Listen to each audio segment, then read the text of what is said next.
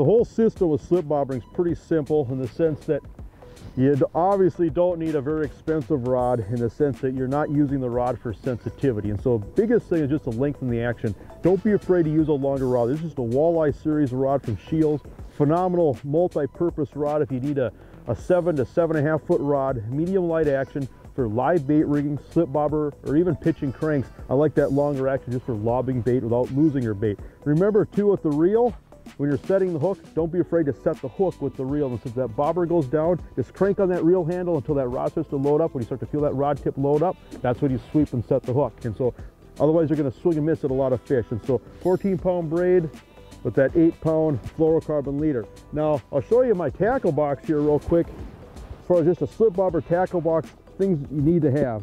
Obviously, the assortment of slip bobbers, a lot of 1 inch, 1.25 inch slip bobbers, a lot of small egg weights or worm weights, especially if you're using a plain hook. But the other thing I do a lot of is these Whistler jigs and these small fireball jigs.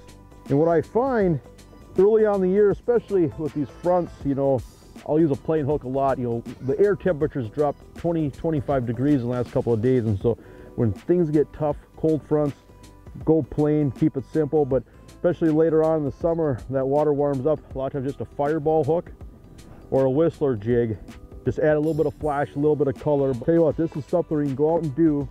And if you have kids, families, whatever, you can come out here. The more people in the boat, the better, because you could use more rods and just come out here and catch a lot of fish. This is something that'll catch walleyes anywhere. I mean, it's just so effective. If you know where fish are, especially if there's stumps, trees, weeds, rocks, and you can just sit in a small spot, you let that leech swim in front of a walleye, they just can't resist it.